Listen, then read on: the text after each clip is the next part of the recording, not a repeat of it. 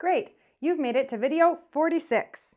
In this video, we're going to take a look at subtrees in graphs based on that graph's minimum degree.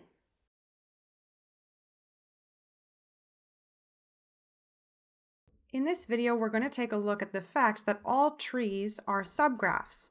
Now, this is actually much more straightforward than it may seem at the beginning, because in fact, if you have a tree, any tree of order k, it's definitely a subgraph of the complete graph of order k. Notice that the complete graph of order k has every vertex of degree k-1.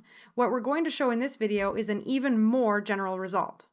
The theorem says, let T be a tree of order k and G a graph with minimum degree at least k-1. Then the graph G contains a subgraph isomorphic to the tree T. Let's take a look at a couple of small examples. Here I have a tree of order 4, and the theorem tells us that any graph with minimum degree at least 3 has a subgraph isomorphic to T. This is not hard to believe because in any graph with degree at least 3, you'll find a vertex which has 3 neighbors, and that's what T is. Let's take a look at another example. Here we have a tree of order 5. And the theorem tells us that any graph with minimum degree at least 4 will have a subgraph isomorphic to this tree. And it doesn't matter that I drew this tree in this particular way, it could have been any tree of order 5. Notice that the condition of having minimum degree at least k-1 is definitely needed. Obviously, the degree requirement that the minimum degree is at least k-1 cannot be reduced any lower. If you had minimum degree at least k-2, then it would no longer hold. Here, for example, when we had a tree of order 4, and we take a look at a graph with minimum degree at least 2, that would not be good enough. If we had a graph with minimum degree at least 2, we could certainly find an example that satisfied minimum degree at least 2, but did not have this tree of order 4, which had a degree 3 vertex.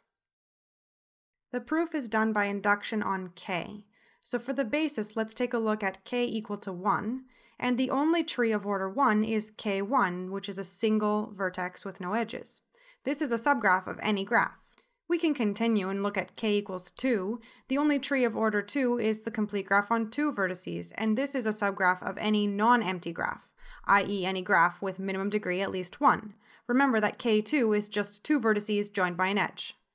As the inductive hypothesis, we will assume that for each tree T' of order k-1, where k is bigger than or equal to 3, and every graph H, which has minimum degree at least k-2, that H contains a subgraph isomorphic to T'. In other words, the inductive hypothesis assumes that the result is true for k-1. Our goal is to show now that it will be true for k. So now let T be a tree of order k, and G a graph which has minimum degree at least k-1. We're going to want to show that our graph G contains a subgraph isomorphic to our tree T. Let's let V be a leaf of the tree T. We know that there is at least one leaf. In fact, we know that there's always at least 2 leaves. So the degree in the tree T of vertex V is 1. Now let U be the vertex in the tree T such that U and V are adjacent. Then T minus V is a tree of order k-1, and remember that G has minimum degree bigger than or equal to k-1, which is bigger than k-2. So we can use the inductive hypothesis for the tree T minus V and the graph G to be our graph H. The inductive hypothesis tells us that G contains a subgraph F isomorphic to T minus V. If we take a look at what we have pictorially, here we have our graph G in this blue blob, and then there is a subgraph F inside of G, which is isomorphic to T minus V. So there's an isomorphism that goes between the two. Now let U' be the vertex in F, which corresponds to the vertex U in T minus V. Remember that the vertex U was this special vertex which was adjacent to our leaf V. Since T minus V has order k-1, so does F. Therefore, in F, there are only k-2 other vertices other than U'. This means that the degree in F of U' is at most k-2. And therefore there exists a vertex W in the graph G, which is not part of the graph F, such that U prime W is an edge of the graph G, and that's because the minimum degree in the graph G is at least k minus 1. So vertex U prime needs to have at least degree k minus 1. What this means now is that the subgraph F union with the vertex W is going to be isomorphic to our tree T.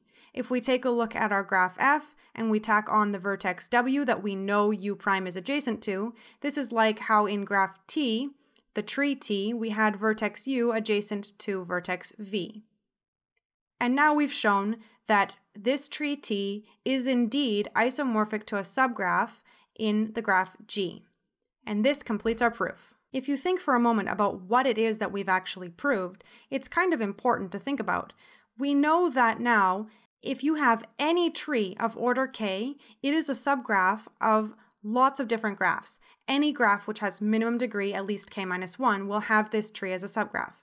What this means in general in graph theory is that understanding properties of trees is very important to understanding the properties of graphs in general, because trees happen to be subgraphs of many, many, many graphs. Thanks for watching. I'll see you next time.